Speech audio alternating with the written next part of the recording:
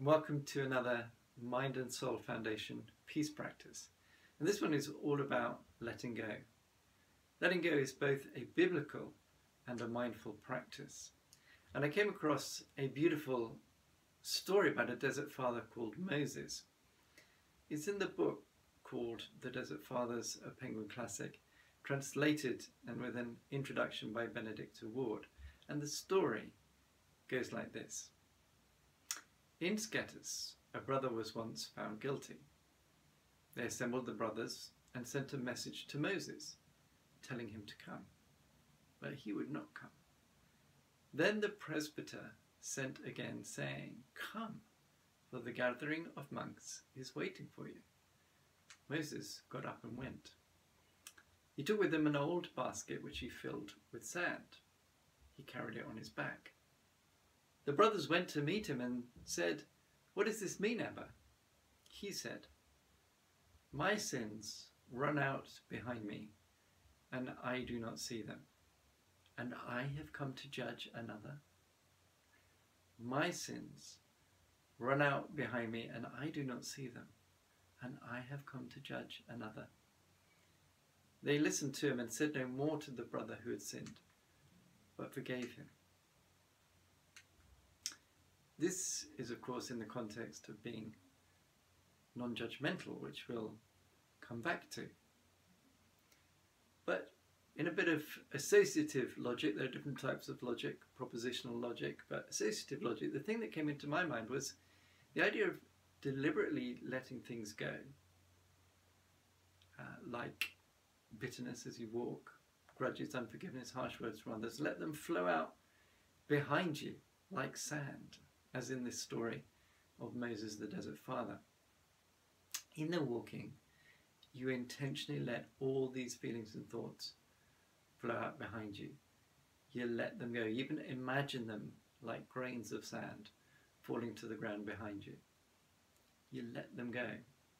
I already had a sense that walking was spiritually therapeutic in this way, that very often I was able to let go of things, even on a short walk.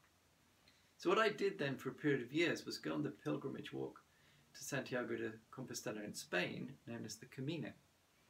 I would deliberately walk, letting go of stresses of each year, any difficulties, any harsh words from people, any judgments, any of my judgments, I let them go.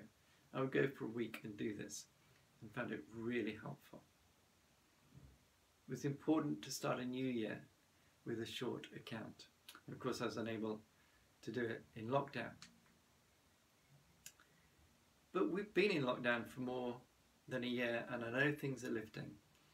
But what do you need to let go of? If you're able to take a day to take a walk and intentionally let go of all the stress and difficulties you've experienced, relational or otherwise, that have entangled you, then do it. That can be your peace practice out of this little meditation.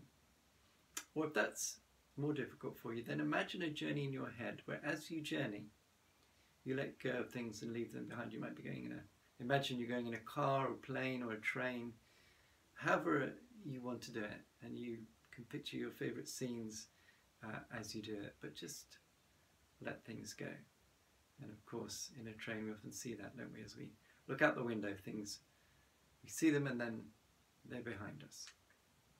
And of course, Hebrews 12 verse 1 says this, "Let go, let us throw off everything that hinders and the sin that so easily entangles." This is in the context of our spiritual journey. And then it says, "And then let us run with perseverance the race set before us." So as we let things go, we have more time and are better able to walk, run the race set before us. We are, as disciples of Jesus, called to be on the way. In Mark's Gospel, there's so many references that are lost in the English about being on the way. So letting go means that we don't get weighed down on the way.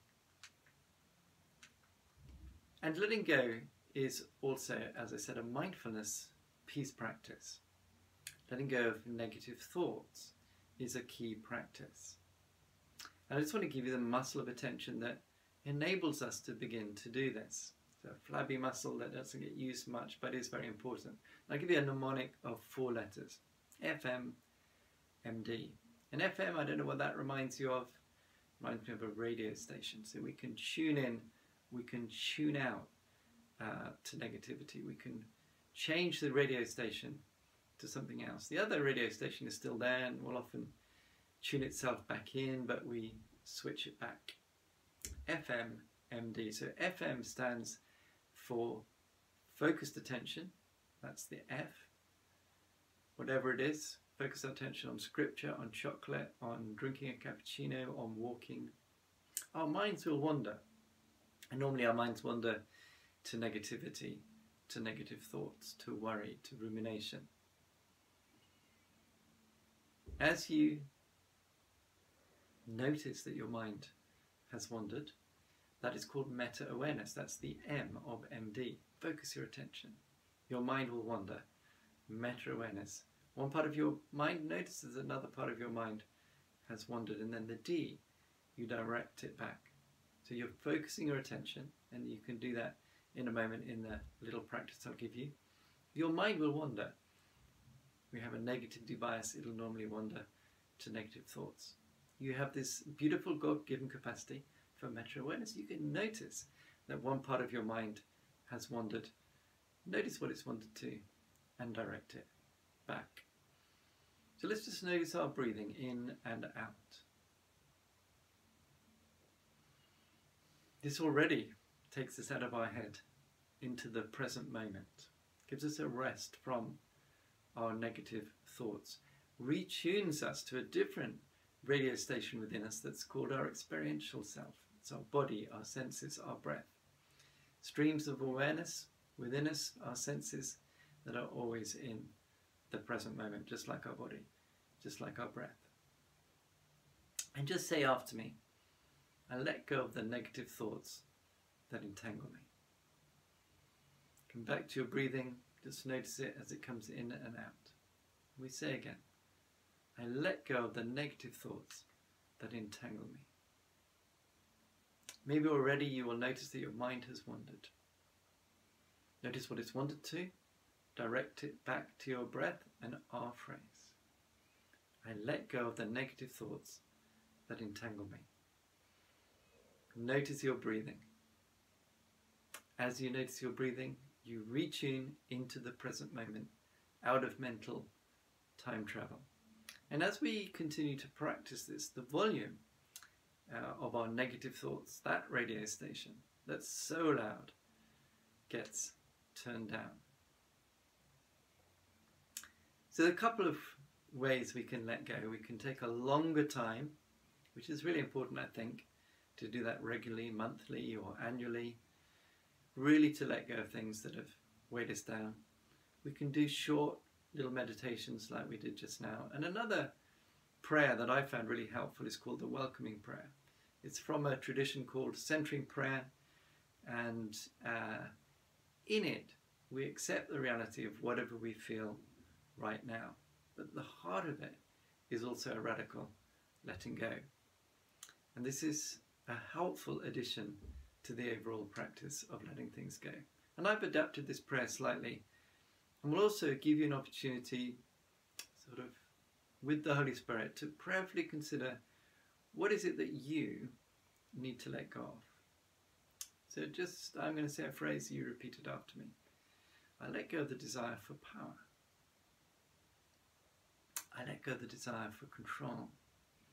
These are big things, take up a lot of our energy. When we let them go, we get a lot more energy released for more fruitful things. And all of these things we're going to let go, we actually can't control. We can't hold on to. I let go of the desire for safety. I let go of the desire for security. Maybe that's been triggered by lockdown. It's out of our control.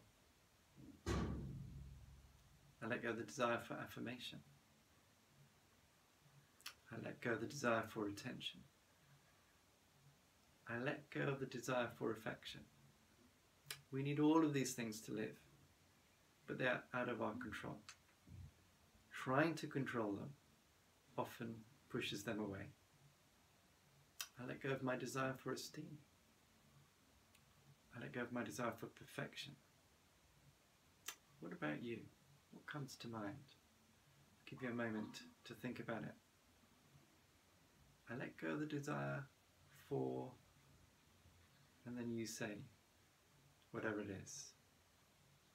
I let go of my desire for, you fill in the blank.